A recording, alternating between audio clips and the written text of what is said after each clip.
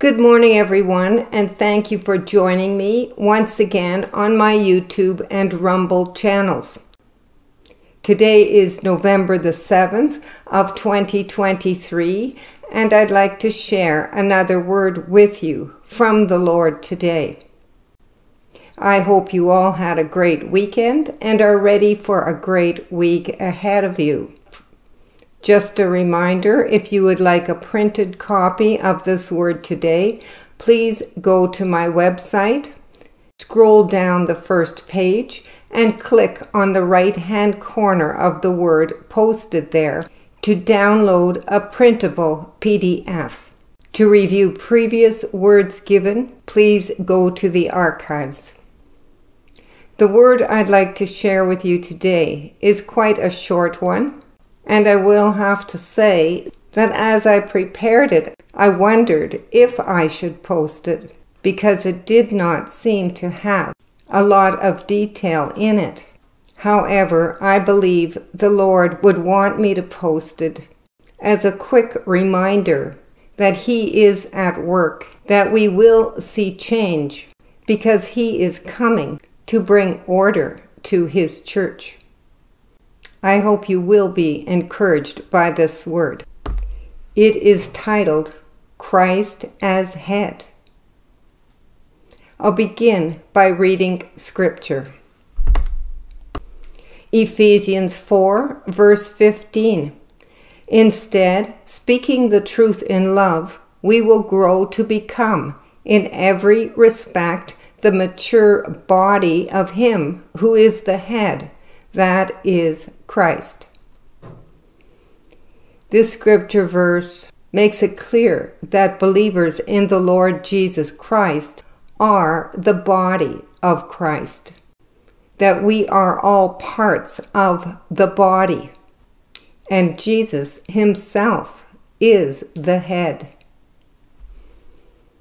Isaiah 60 verses 1 through 3. Arise, shine, for your light has come, and the glory of the Lord rises upon you. See, darkness covers the earth, and thick darkness is over the peoples. But the Lord rises upon you, and His glory appears over you. Nations will come to your light, and kings to the brightness of your dawn. This scripture verse, I'm sure, is a very familiar one to most of you listening today. But it is a very encouraging word, telling us that the Lord intends to pour His glory out upon His people, and that this glory will be seen by those around us and be drawn by the light of this glory. I'll begin reading this word. Unless a man is born again, he cannot enter the kingdom of heaven. I am pouring out my Spirit upon all flesh, says the Lord. Dreams and visions will be released to all, even those who are far off, for I desire that none should perish. History is being made in this day. Historical changes are about to take place. Great adjustment to things as they have been. It is a day to remember, to take into account all I have done for you. If you think that I have not pursued you, you will find that I have continually been looking out for you and for your best interests. I have opened doors of opportunity you do not see and have thrust you through and into your destiny. Position yourself for honor, not honor that men give, but to be honored by your King, to be esteemed for a job well done. I am coming to give leadership to my body. I will set the house in order, says the Lord. I have a divine order, not like that of the religious harlot. It does not look anything like what you have been accustomed to. It is fluid, never standing still. No one can claim it. Those who try will be passed by. I shall build my church, and the gates of hell shall not prevail against it. It shall not be taken into the hands of men. I will not allow it to be contained within borders outlined by men. The church I am building will have Christ as its head, and no other. You will marvel when you see the changes that come. Many are they who have fought against my elect, my chosen. But in this day the glory of the resurrected Lord shall appear upon those who are mine, and fear shall enter the hearts of those who try to dam up the river of my spirit and box in those who belong to me. You will see great turbulence amongst the people. For no longer will the confines of men be adhered to.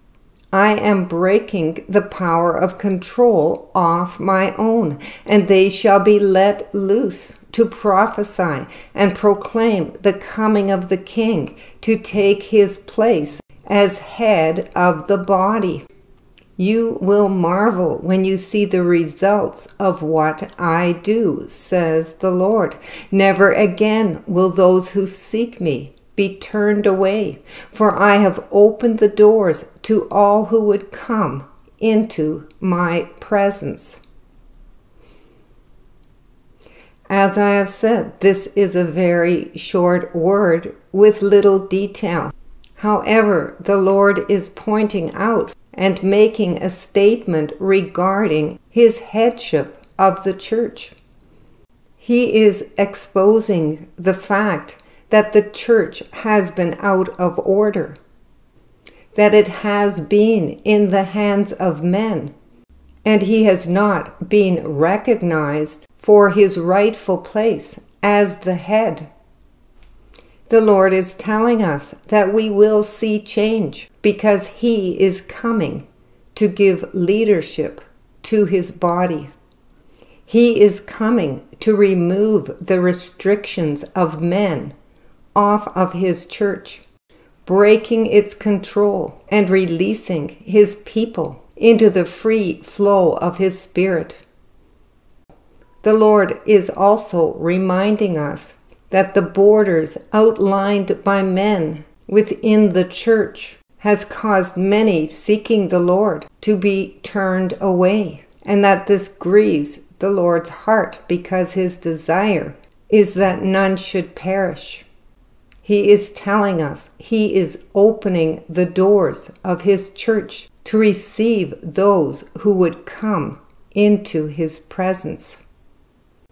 The Lord has a divine order for his church. All parts of the body need to work together in a certain order so that the body may function, and that the head of the body oversees all the parts.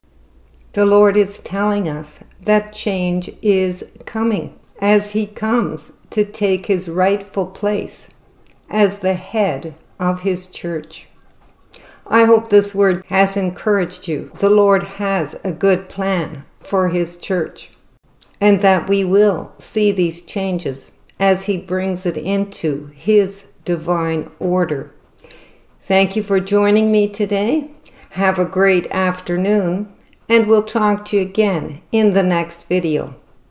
Love and blessings. Bye for now.